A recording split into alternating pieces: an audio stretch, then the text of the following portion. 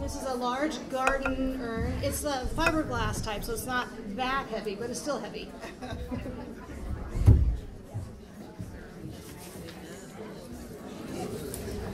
I'm going to do an Easter basket arrangement. But of course, I can't just use an Easter basket.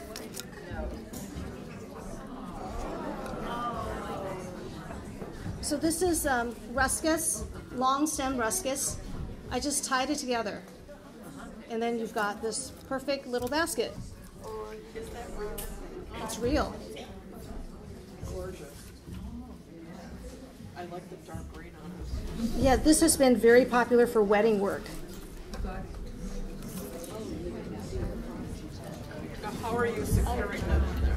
Oh, it's just in, there's floral foam in here, a large block of foam. Okay. And I've secured it with some tape.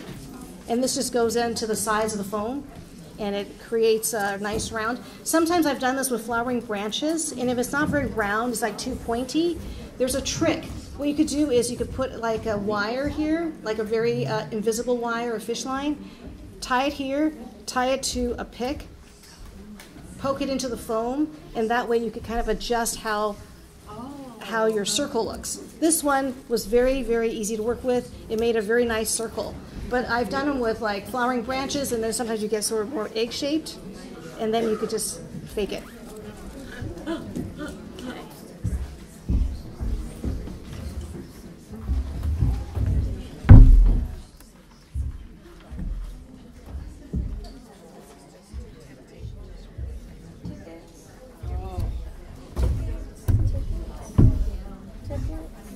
So I'm just doing a lot of really pretty spring flowers.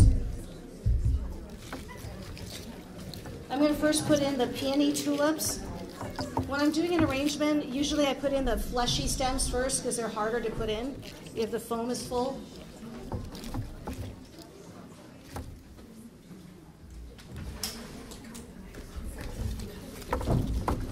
Maybe you could show them what she's got, what she's talking about. Okay.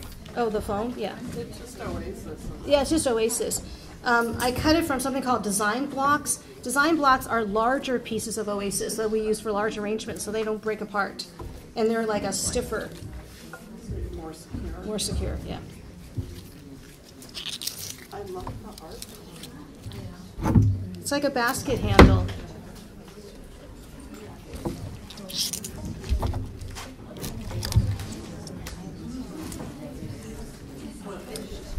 So I put it in so it looks like it's growing. Those are so sweet.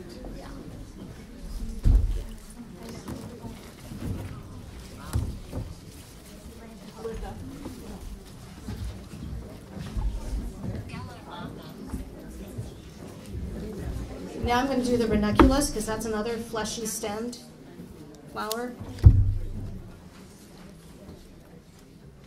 It's taller, so I'm going to put it in towards the back.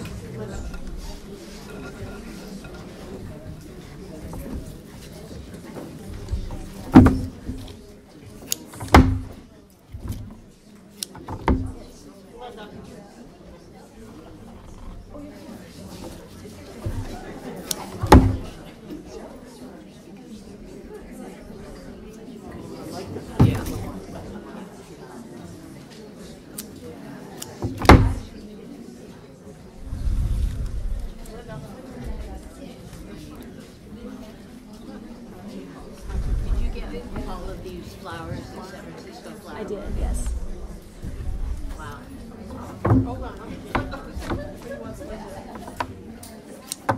This is a beautiful rose called Kahala.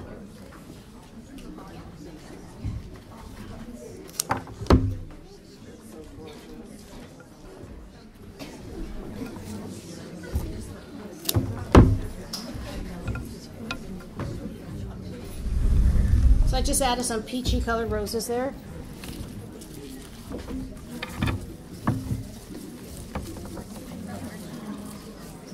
This is the Butterfly Ranunculus. So pretty, right?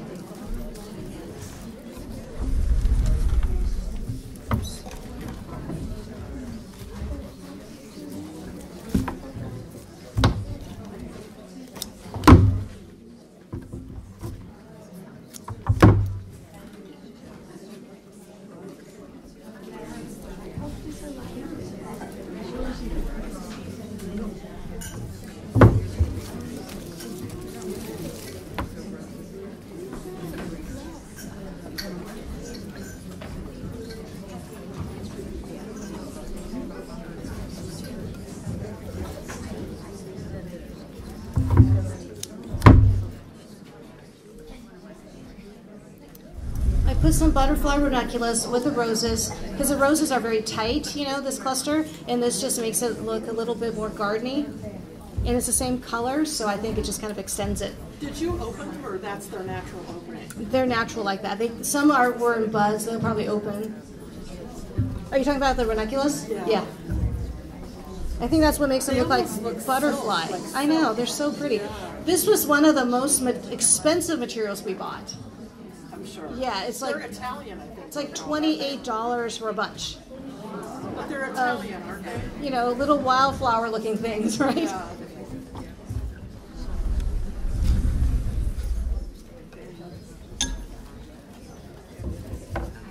For a pop of that vibrant blue.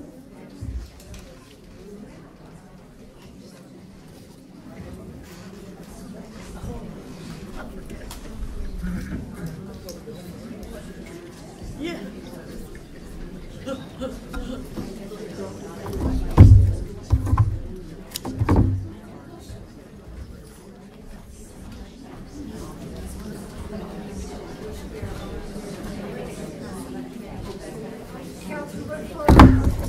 What flower are you using now? Anemone.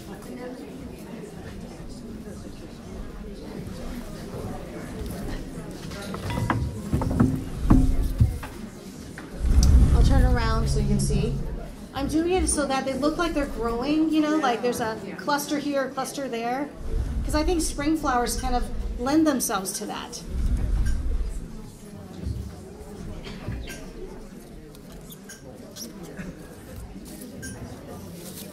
Is that stock? This is Lavender Stock. Lavender. So pretty, right? This icy lavender color.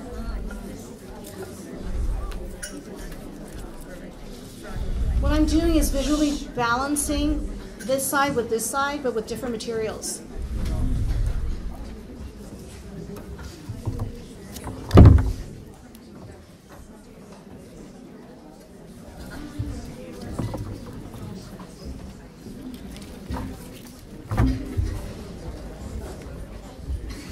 Look at these Freesias. These are the local field-grown ones. They're like just so hardy and beautiful right now. Are they easy to grow? You know, I haven't grown them, but I think so, because when I go walking in my neighborhood, I see people who planted Freesia bulbs forever ago, and then every year they come up. Does anyone here grow Freesias? Are those fragrant? Mine are really fragrant. They're very fragrant, like a peppery, light fragrance, yeah.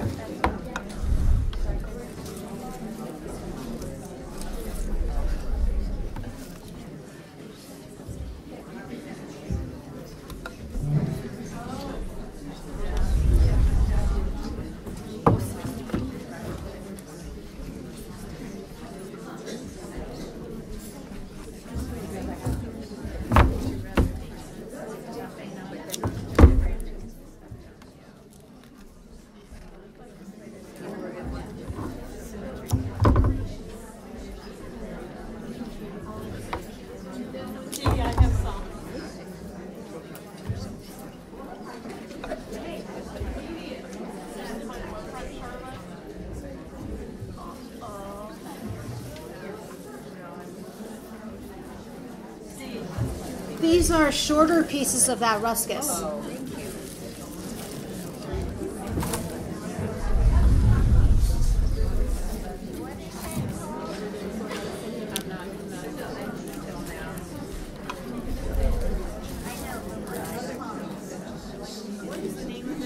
Ruscus. Is this Italian or Israeli? I always get the two mixed up. Does it grow like a real tall shrub, or is it You know, I bought some online. It was really expensive. It was like $25 for a little tiny plant, mail order, and they don't grow. They grow so slow. They are a drought-tolerant shade plant. It's in the lily family, so you can't really propagate it. So I just bought it. But it doesn't grow very well. I have it in a container for a couple years. It's barely grown. Probably why it's so expensive. Does Monica and our panel know anything about this? I do not. I was just looking it up. Oh, Andy, don't we can grow it or not? You can grow it. I have it in a pot. I don't know if it'll do better in the ground, but it's shade-loving, drought-tolerant. I'm like, oh, that's great, right? But It seems real hardy too. it is so hardy. You buy for weddings. They're great for corsages and boutonnieres because they'll look like this out of water for like 3 days. Yeah, That's why they're so they're tough. Yeah, real tough. What's the name of that plant again? Ruscus, Ruscus. There's two kinds, Israeli and Italian. I think this is Italian. I always get the two mixed up. Because, olive almost. right, and the other one has like much bigger leaves, and it doesn't have such long stems.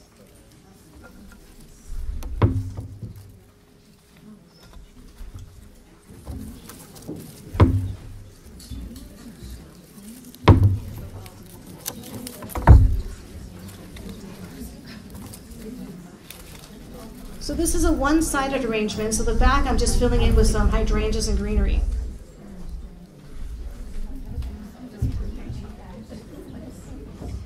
Is this the Israeli?